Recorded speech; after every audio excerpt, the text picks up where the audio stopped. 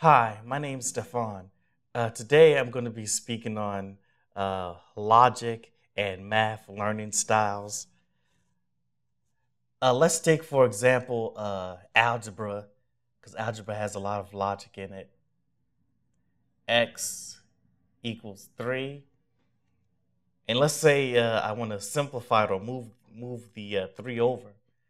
Um, some people would just give an algorithm. They'll say when you're moving it over, just multiply by -1.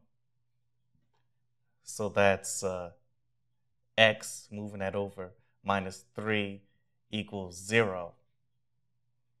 And that's a algorithmic way to do it.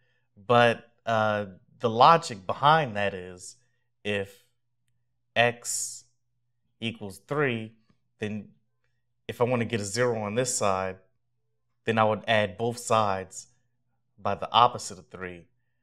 So I'll put -3 and -3.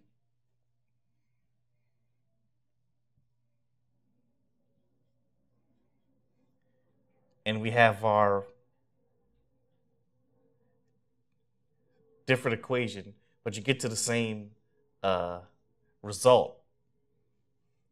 So one way is learning algorithms multiplied by -1, and another way is to apply logic.